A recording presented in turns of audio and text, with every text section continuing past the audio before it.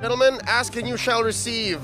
When you're put up against the wall, you call the general. DLAR is coming in. They're subbing out Psychots. I wish we had Ripo here. I want to hear his thoughts about this whole switch up. Folks, millions of people around the world have been asking for this. Evos Legends, please field DLAR. And today here in Phnom Penh, we are blessed with this.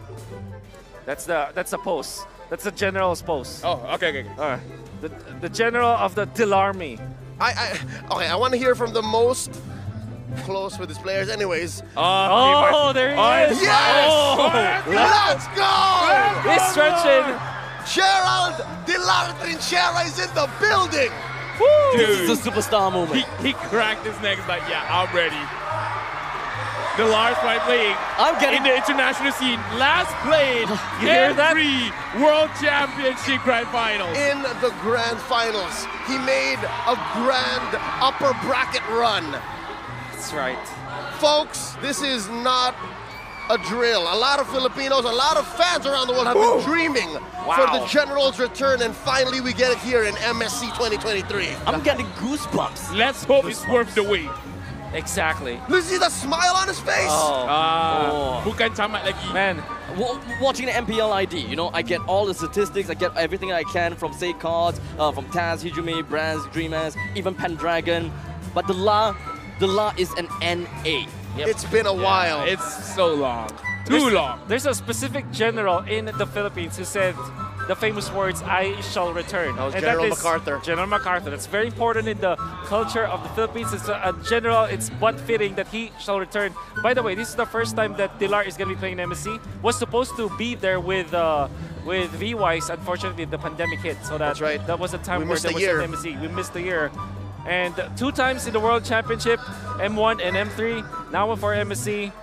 First game in the knockout stages, and we can't believe it. And like I said, there's a specific part of the metagame that kind of allows for sustained heroes that he was very famous with. Esmeralda, Uranus, which we can expect now. He's actually really good at the Yuzong, by the way. So there's that. So I would believe that there could be a very high possibility where Onic would just outright ban out what they know of DLAR, such as the Uranus as well as the Yuzong, just ban the heck out of it.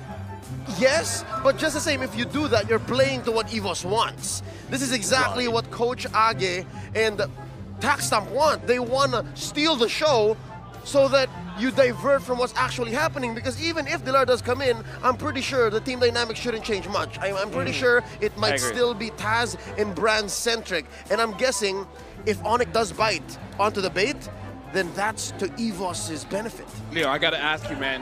Is the playing field even now? Both teams have one Filipino. Hey, you know. it's still 2-1. Hey, it's still 2-1, unfortunately. It's still 2-1. But, okay, to be fair, to answer your question, it's always been even. Despite the loss and despite the sweep in the Grand Finals, both teams come in 100%. Both teams want to compete at their finest. It's just that last time in Jakarta, Onic was a better team. Yeah. Tonight, we don't know. Tonight, especially with DLAR coming in, we don't know. Is it time for history to be made? Or History has already been made. Okay, Eugene. remade. Sorry, remade. Rewritten. Yeah. I hope so, but look at this. Coach was like, Is this not a bittersweet reunion? It is. Look at Denver. Look at his face. 100%. Even for Kaine, I'm pretty sure he wasn't. For sure. I don't know. Were they expecting this? I don't think so, man. No, I wasn't expecting it. I kind of feel like a lot of people already gave up. As much as I want in my heart of hearts for DLAR to play, right? I don't think that give up is a word. It's like I made peace. The fact that There you go. at least this season,